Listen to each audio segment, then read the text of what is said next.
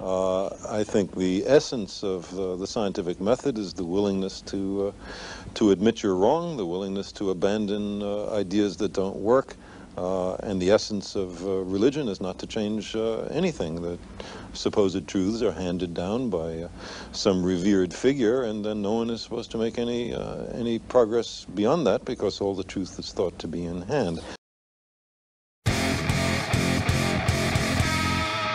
So much of what we see and hear in our media is negative. Sometimes it seems as if the world is falling apart around us, especially if you spend a lot of time on YouTube where sensationalism is king.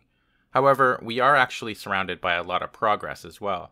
Today I wanted to celebrate some of the incredible achievements that so often get overlooked, and the people who contributed to those achievements. Today I wanted to share with you 5 scientific discoveries that have saved millions of lives. Let's get started, shall we?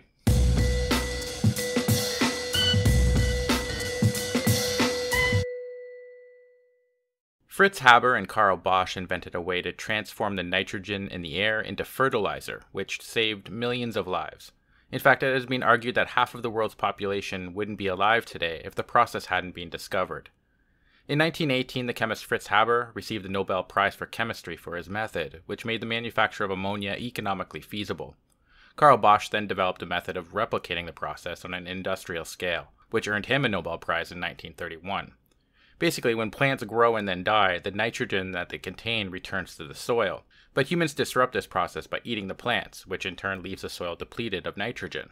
The HaberBosch process found a way to circumvent the problem, and in the process made it possible to feed millions of people that otherwise couldn't have been fed.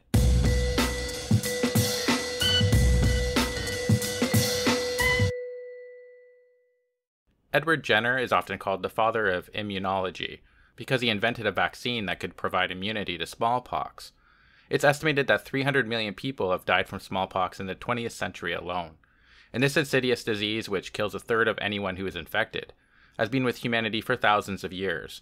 Jenner had observed that milkmaids who contracted the much milder disease of cowpox never contracted smallpox. In 1796, Jenner inserted pus from a cowpox pustule into the incision of a then 8-year-old James Phipps.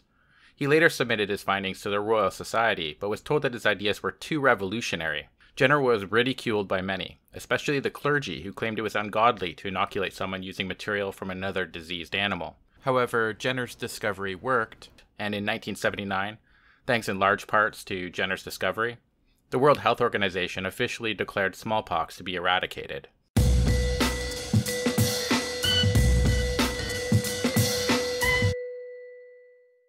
Sir Alexander Fleming was born on August 6th. We share a birthday. In 1881. In 1928, he discovered penicillin, and he received the Nobel Prize for his discovery in 1945. It's impossible to say how many lives penicillin has been able to save, but it's been estimated to be anywhere between 80 million and 200 million. Penicillin has been used to treat many different ailments, some of which are fatal, such as pneumonia, syphilis, and gonorrhea.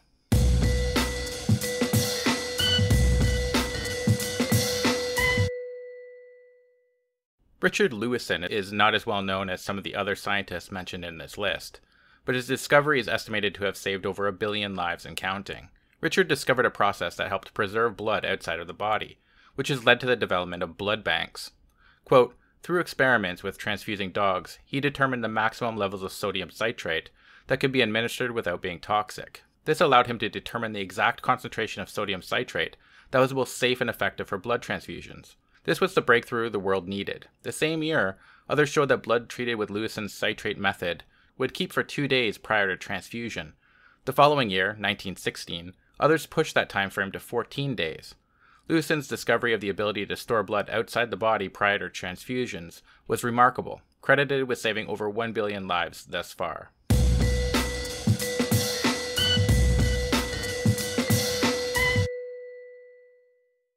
Norman Ernest Borla is known as the father of the Green Revolution. He was an American agricultural scientist, plant pathologist, and winner of the Nobel Prize in 1970. He died in September of 2009. Quote, seeking to assist impoverished farmers who struggled with diseased and low-producing crops, Borla experimented with novel varieties of wheat, creating disease-resistant strains that could withstand the harsh climate. That work was founded on earlier discoveries of ways to induce genetic mutations in plants, and his methods led to modern plant breeding. The Green Revolution resulted in increased production of food grains, especially wheat and rice, and was in large part due to the introduction in developing countries of new, high-yielding varieties, beginning in the mid-20th century, with Borla's work. At a research station at Campo Adzapan, he developed a short-stemmed dwarf strain of wheat that dramatically increased crop yields. Previously, taller wheat varieties would break under the weight of the heads if production was increased by chemical fertilizers. Borla's short-stemmed wheat could withstand the increased weight of fertilized heads, and was a key element in the Green Revolution in developing countries. Wheat production in Mexico multiplied threefold, owing to this and other varieties." End quote. It's estimated that Norman's discoveries have saved over 200 million lives.